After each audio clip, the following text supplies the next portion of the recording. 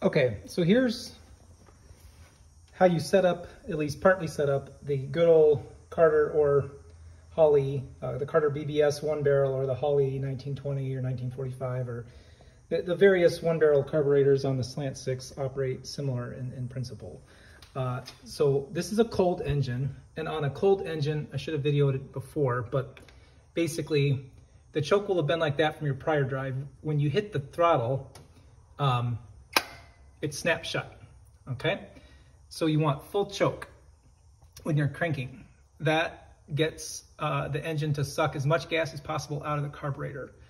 Now you say, well, that's completely choked off. How does the engine breathe? Well, don't worry about that, all right?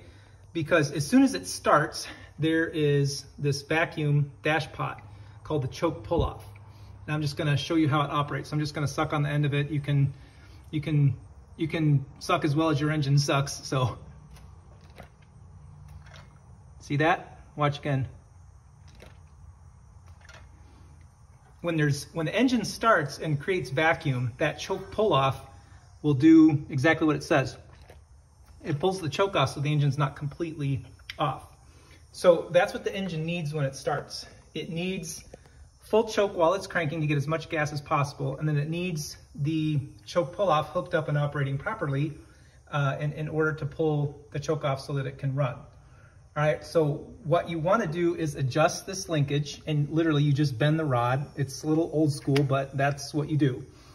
You bend the rod until the choke, when it's cold, basically just snaps it shut. So you don't want a ton of tension on it, but you want to make sure it fully closes. On the other hand, at the same time, again, these old mechanical systems, I have it removed, but basically this is the idle cam. So I'm going to show you in a minute what that looks like when it's operational. But basically, see this highest point right here?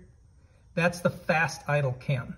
So you want this to rotate into position so that this inner screw, this one right here, okay, the screw closest to the carburetor is your fast idle screw. And you basically want it to hit just like that. So when the choke closes, it'll pull this up into position, and you want it to hit right there. So how do you do that? Again, another rod to bend. This shorter rod goes from the choke pull-off down to that cam. And I had to take it off because I had to bend it. It was too short and it was pulling too high. So you got to bend this rod until you get that relationship. The choke is closed, and with the engine off, it basically puts that cam in exactly the right position to put it on the fast idle cam. All right, so I'll show it to you once it's reconnected. Okay, so now we're going to show you how the Slant 6 one-barrel carburetor looks like when it's adjusted properly. All right, so if this is a cold engine, which it is, the choke's going to be all the way open, and actually probably be more open than that, but I've been messing with it. So when if you look at you can see the fast idle cam, right, is off because this is how you would have left it. When you hit the gas, okay, when you hit the throttle, see what happened? So a couple of things happen. The choke snapped shut. Again, I'll show you. So if it's like that, right, it snaps shut, all right? Also, it pulls up on that cam and sets the fast idle, all right? So that's that second screw right there. It is touching the cam in the right spot. So you have to mess around with that little linkage right there from the choke pull-off down to the fast idle cam, and I had to file it a bit and do what you gotta do. Bend the wire, bend the piece of wire, file the opening if you have to. Do whatever it takes to get it in this state. The choke is all the way closed. It snaps shut. It's on the fast idle cam, and you can tweak the fast idle, obviously, by moving the screw in and out, but that is what it's supposed to look like. And then triple check, just hook up a vacuum hose. Triple check that the choke pull off. So when the engine starts,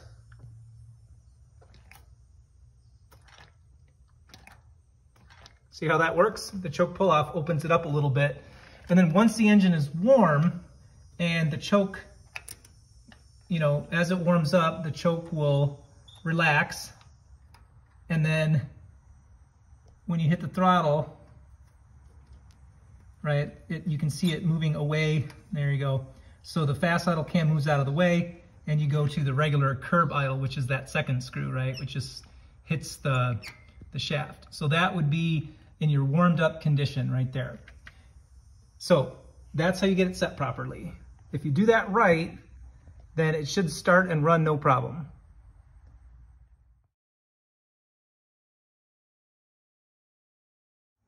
Okay, so one more thing before we put it back together. So we got the choke set properly. The choke and the fast idle cam and all of that is in correct relationship for it to start right. There's one more thing you need to make sure is hooked up, and that is the, I think they call it the Thermo vacuum system or something like that. But basically, when an engine is starting, it actually wants hot air. And actually a carburetor kind of wants relatively hot air all the time. It's not like a fuel injected engine. You need that fuel to vaporize well as it's going into the cylinder. In modern cars, you don't worry about that so much with fuel injection because it atomizes the fuel really well. Carburetors do not. You know, they run at a couple PSI. They don't vaporize the fuel very well. So to compensate for that, designers had to make sure that it got relatively hot air or really warm air coming into the engine at all time, even when it's warmed up. So if you read the factory service manual, what they say is the system was designed to draw in about 95 to 105 degree air at all time.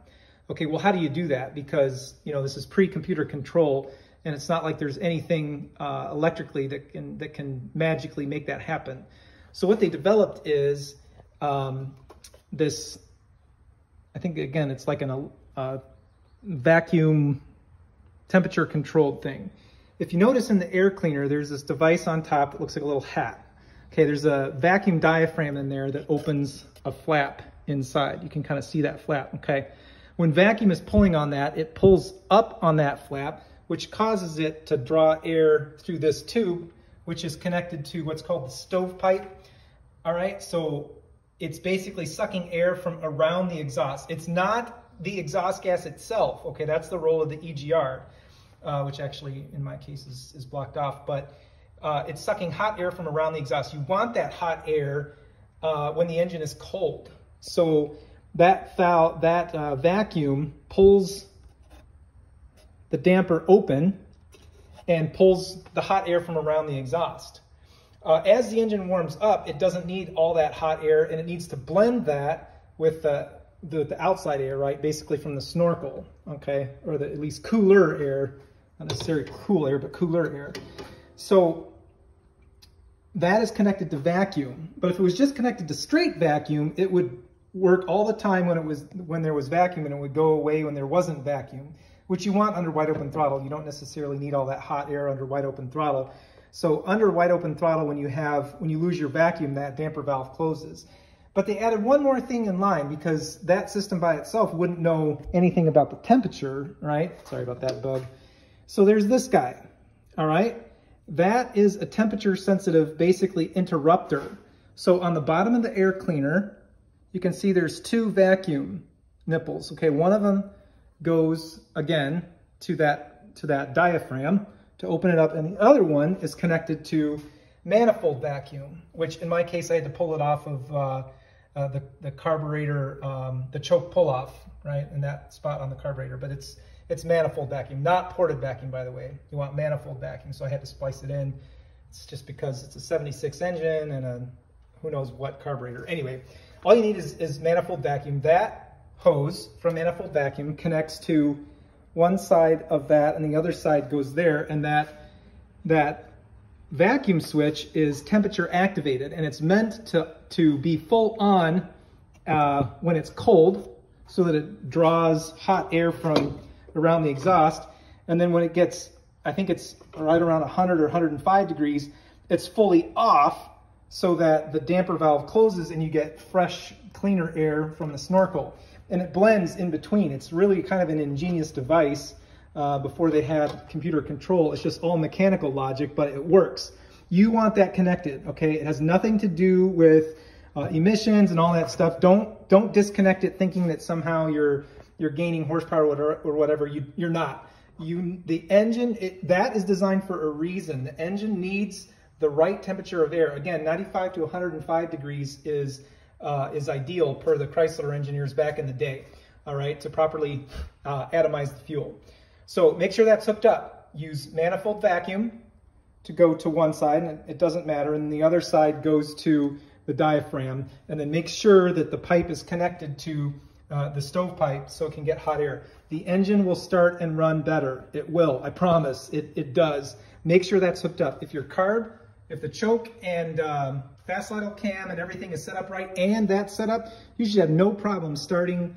It should have no problem starting and running properly. So I encourage you to do that, and that's how you do it. And here it is hooked up. So again, you can see the vacuum lines connected. The pipe, again, mine's a little bit janky. The flex pipes work better, but this is what I had. So you want it connected to that, and it pulls hot air from around the exhaust and blends it with the cool air through the temperature sensitive vacuum switch, and it works. Who needs computers, right? Ha.